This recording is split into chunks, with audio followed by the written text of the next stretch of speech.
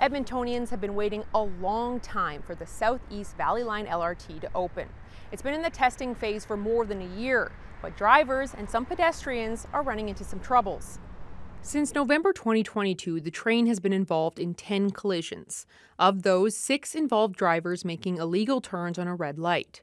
1 driver made an illegal right turn, 2 involved collisions between the train and a pedestrian, and 1 happened during a police chase.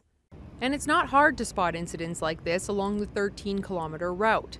I went outside the CBC studios in downtown Edmonton, and in only an hour, I spotted several illegal left turns. With the train set to open soon, I wanted to see how cities with similar transit lines dealt with their growing pains, and how long it took drivers to adapt.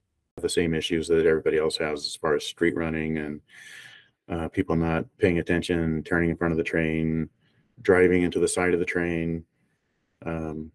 It's just amazing.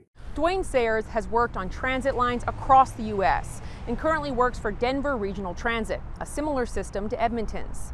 They have one intersection in particular that's had more than 60 crashes. So now they're working to bring in a new signaling system to address the problem. As things get going in Edmonton, he says don't be afraid to change things up. Really take a hard look at your signal, interfaces. What you can do, look at queue jumping and see if that would work. Get the train ahead of the cars.